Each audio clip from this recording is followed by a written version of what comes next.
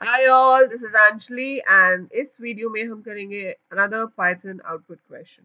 So this is the sixth video in the playlist जिसमें हम ये question solve करेंगे which is having loops and some arithmetic operators और आपको इसका output बताना है.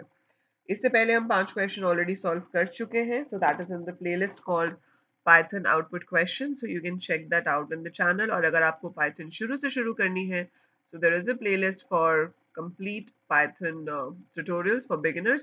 So आप वहाँ से start कर सकते हो to learn Python where you actually learn कि ये सब controls क्या होते हैं, loops कैसे काम करते हैं, lists कैसे काम करती हैं, and then you can come back to the output questions.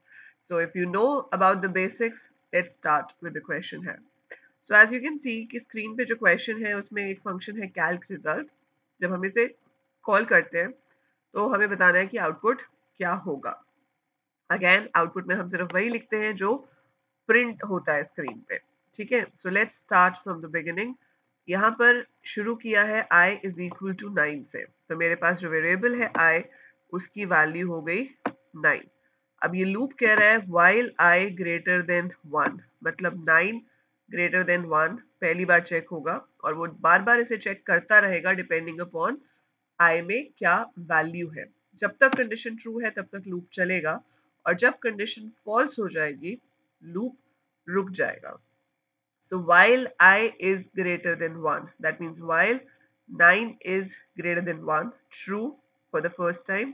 So 9 greater than 1 true है, ये मेरी वर्किंग है जो मैं दिखा रही हूँ यहाँ पर कि मैं क्या क्या चेक कर रही हूँ. So जब आप एग्जाम्स में सॉल्व करते हो, you can also show your working on the side for the examiner to check कि आपने किस तरह से रिजल्ट डिराइव किया है. So 9 greater than 1 is true. हम यहाँ पर आएंगे, वो चेक करेगा 9 mod 2 equal to 0. 9 को हम 2 से डिवाइड कर रहे हैं. जब 9 को हम 2 से डिवाइड करेंगे तो जो रिमाइंडर है वो आता है 1, वो 0 नहीं आता. So it is equal to 1 क्योंकि 9 को 2 से डिवाइड किया तो 2 4 8 और एक रिमाइंडर बच गया. तो ये 0 के इक्वल तो नहीं है, मतलब ये कंडीशन जो है मेरी फॉल्स है. तो वो एल्स में जाएगा. एल्स में जाके क्या करेगा, i is equal to i minus 2. Right hand side वाली चीज पहले इवेल्युएट होती है, जो आएगा रिजल्ट वो i में स्टोर हो जाएगा. तो i 9 था, अब i की वैल्यू चेंज होकर 7 हो जाएगी. So now i becomes 7 because 9 minus 2 is 7. और x में आ जाएगा i, तो i कितना है 7, तो x में भी क्या आ जाएगा 7. So that is what we are going to do. So ये दो statements else के बाद indented है, मतलब टैब देकर है इधर. So इसीलिए हमने दोनों को एग्जीक्यूट किया अगर ये कंडीशन फॉल्स थी. अगर ये ट्रू होती तो हम इन दो को एग्जीक्यूट करते. फॉल्स था तो ये दो को एग्जीक्यूट किया. ये जो प्रिंट स्टेटमेंट है ये है तो लूप के अंदर, तो ये बार बार प्रिंट करेगा. सो हमेशा ये ध्यान रखना है. आप इनमें से काफी लोग कंफ्यूज हो जाते हो इस चीज में कि प्रिंट कितनी बार करना है. तो अगर तो प्रिंट स्टेटमेंट लूप के अंदर है तो जब भी वैल्यू मॉडिफाई होगी वो बार बार प्रिंट करेगा. अगर आपके पास प्रिंट स्टेटमेंट लूप के बाहर है तो फिर सिर्फ फाइनल वैल्यू जो होती है वो प्रिंट होती है. पर यहाँ पर प्रिंट लूप के अंदर है लेकिन इफ एल्स से बाहर है, तो मुझे प्रिंट कराना है. अभी देखते हैं हम x की वैल्यू कितनी है. ये जो प्रिंट कर रहा है वो है x raised to the power 2. So x raised to the power 2, what is x right now? 7. 7 raised to the power 2 is 49. तो आपके पास जो स्क्रीन पे प्रिंट होना चाहिए वो प्रिंट होना चाहिए 49. So 49 is printed on the screen. फिर ऊपर गए, ऊपर जाके चेक किया कि i greater than 1.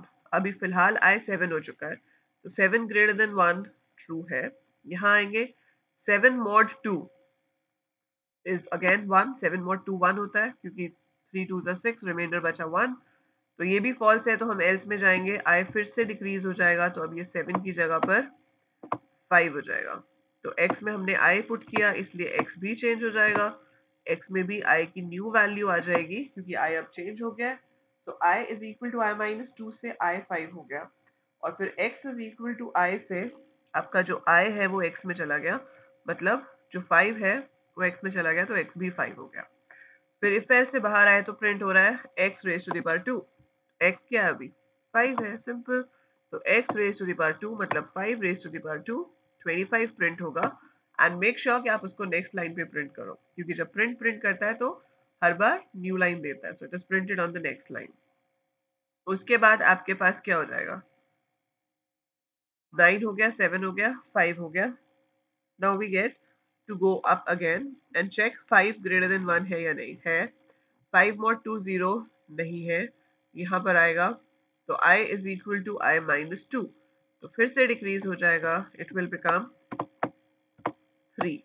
सो ये भी 3 हो गया, अलोंग विद दैट आपका x भी 3 हो गया, और वो फिर प्रिंट करेगा x raised to the power 2, that means 3 raised to the power 2, so 3 into 3 will be 9. So I get 9 printed on the screen. फिर ऊपर जाके चेक होगा 3 greater than 1 ट्रू है, 3 mod 2 भी 0 नहीं होता, और फिर से हमने उसको i को i माइनस 2 किया तो 1 आ गया, तो यहाँ पे भी 1 आ गया, और 1 का स्क्वायर 1 ही होता है, तो 1 प्रिंट हो जाएगा. पर अब वो जब ऊपर जाके चेक करेगा 1 ग्रेटर देन 1, तो कंडीशन फॉल्स है, क्योंकि 1 1 से बड़ा नहीं होता, वो इक्वल है, बड़ा नहीं है. तो condition is false, condition false है, loop will stop then and there, और आपके पास जो आउटपुट होगा वो होगा 49 25 9 1, all 4 values on 4 different lines. तो चारों वैल्यूज प्रिंट हो जाएंगी अलग अलग लाइन पे आपके पास, and that is the output of the given code. सो इस तरह से हम आउटपुट निकालते हैं. पेशेंस से एक एक लाइन को एग्जीक्यूट करते जाओ, देखते जाओ कि हर लाइन का वेरिएबल्स पे क्या इफेक्ट पड़ रहा है, तो करते करते आपके पास फाइनली आउटपुट आ जाएगा. जो भी प्रिंट स्टेटमेंट के थ्रू प्रिंट हो रहा है उसे हमें आउटपुट में लिखना है, बाकी सब सिर्फ आपकी वर्किंग है जो आपको उस आउटपुट तक पहुंचने में हेल्प कर रही है.